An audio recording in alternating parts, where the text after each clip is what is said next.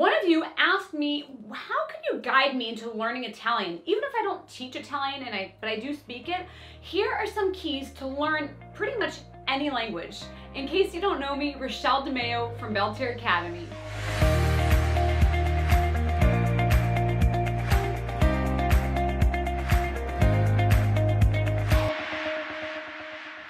If you're learning new language, whether you're learning it through a class, whether you're learning it through a book or by your own, what you want to do is focus on what is used the most. So focus on the words that are used the most and the sentences that are going to come up in everyday conversation. You want to focus on learning the verbs, and I know that sounds really daunting, conjugating verbs, but you want to focus on the most used verbs. You can focus on the first three that will get you by mostly anywhere. That's what I did for Spanish, and I don't even really speak it. And then little by little, go through them in the order in which they're the most used. Then what you really want to focus on are words that are going to apply to your own life, whether it has to do with your job, your family situation, where you live, your studies, your hobbies, or pastimes, and anything that you believe is important to you. For instance, maybe you're really passionate about politics or the environment.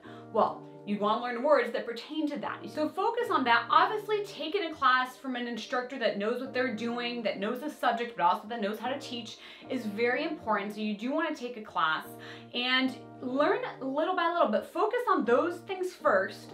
Another couple of keys that are very vital in any type of language learning is to be able to use the language, to just be able to use it all the time, talking to others in your daily life, and submerge yourself as much as possible in the language.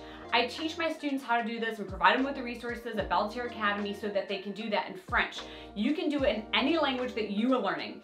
And finally, which is the most important key that I want to share, and before I share it, make sure you give me a thumbs up because you've gotten a lot out of this video so far. And subscribe to the channel to be notified of my next upcoming video.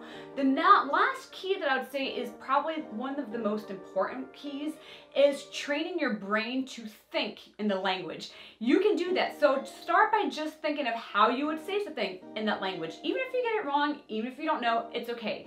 And little by little, you're going to train your brain to really think in that language. Knowing who you are personally is very important. So as a student, you do want to take in consideration your learning style. You can watch this video if you want to learn more about it.